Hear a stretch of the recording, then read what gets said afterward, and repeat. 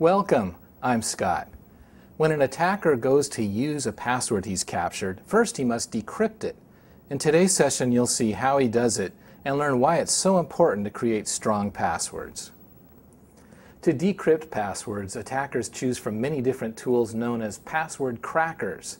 Some are expensive commercial programs, some are free for anyone to download from the internet, and people do by the thousands.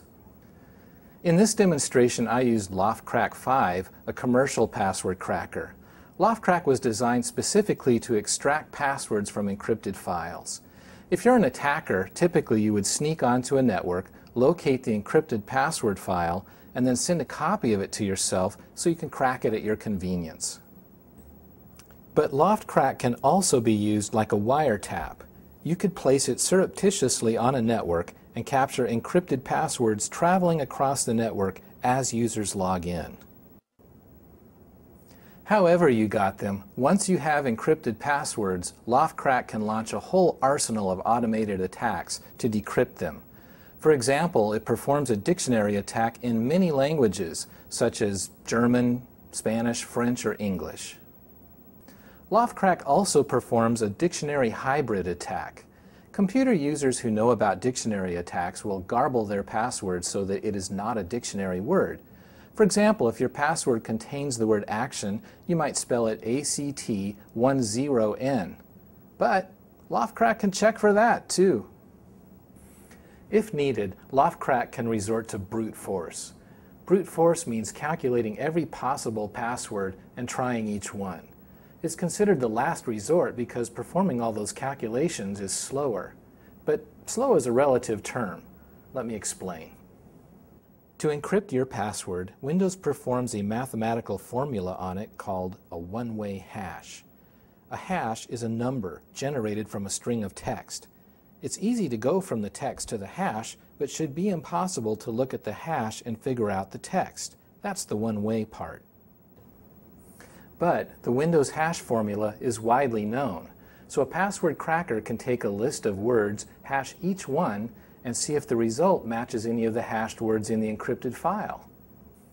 Even a boring old Pentium 2 PC can calculate and compare hashes at a rate of almost 1 million tries per second. A Pentium 4 machine can check almost 5 million per second. So, if a stock PC can calculate and try millions of possible passwords per second, why do I say brute force is slow? Because a password with only 10 characters has more than 1 sextillion possible character combinations. Even burning through combinations at a rate of 5 million per second, it would take around 7.5 million years for a Pentium 4 computer to try all possible combinations. And for each character you add to the password, the number of possible combinations increases exponentially. People who have calculated all the possible hashes for shorter passwords have saved the results for others to use. We refer to this as a rainbow table. By using a rainbow table, a computer gets to perform matches instead of calculations. This goes much faster, and that's why we say brute force is slow. But brute force is guaranteed effective if the attacker has enough time. Now that I've introduced you to basic password cracking concepts, let's test LoftCrack against a representative password file you might find on a Windows Active Directory server. Our test tries to track about 25 or 30 accounts. We used passwords ranging from pathetically simple to very strong. Which ones are weak and which are the strong ones? Magic LoftCrack shall reveal them all. Here's what LoftCrack looks like. I've pointed it at the file on my test machine containing the sample passwords.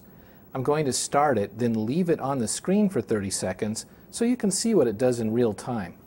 Here goes.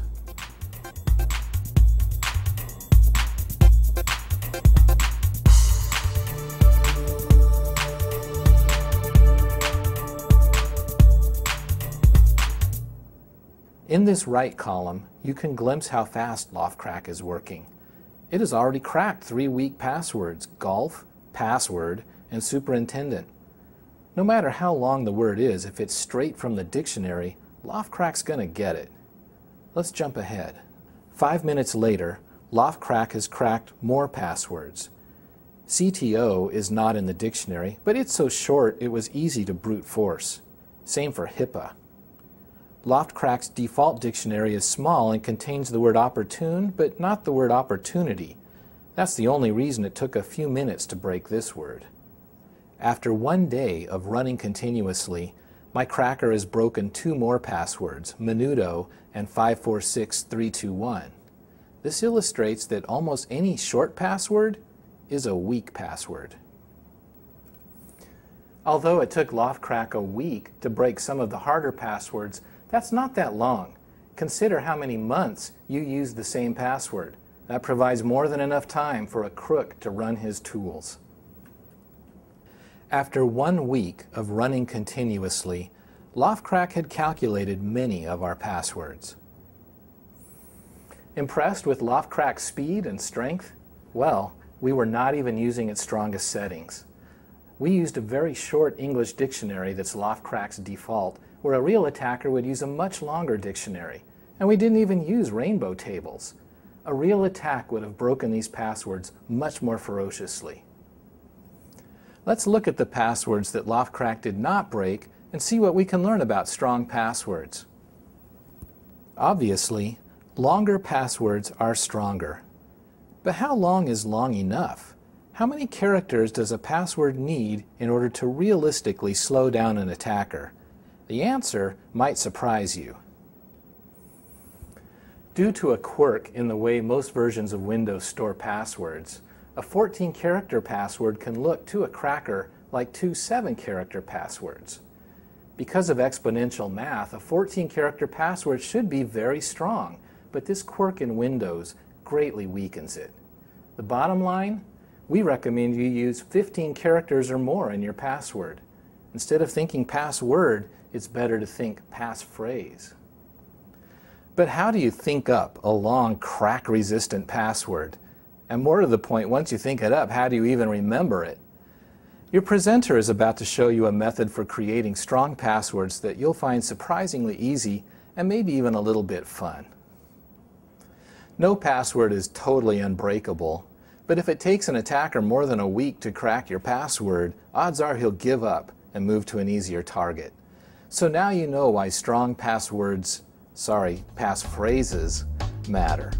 Thanks for watching.